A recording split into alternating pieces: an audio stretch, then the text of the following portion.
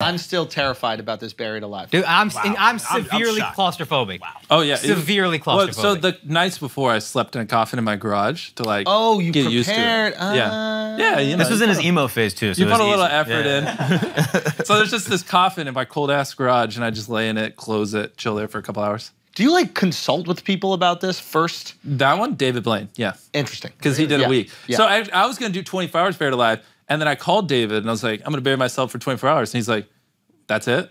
And then I said, all right, I'm doing it for 50 hours. And that's why it's 50 hours instead of 24. Yeah, but did you see his dumbass balloon thing? Who is he to judge? I mean, that was pretty cool. Whatever, With bro. the balloon. Oh, he just flew in a balloon. It was like Yeah. up or He whatever? held on to balloons, flew up, and then popped them, came down. Yeah. It was pretty cool. But yeah, that's so I had to double it because he just basically shadowed my entire existence. I mean, we would have been balloon, fine if you did 24 hours. Just the buried alive thing. Like, What if the oxygen tank malfunctioned?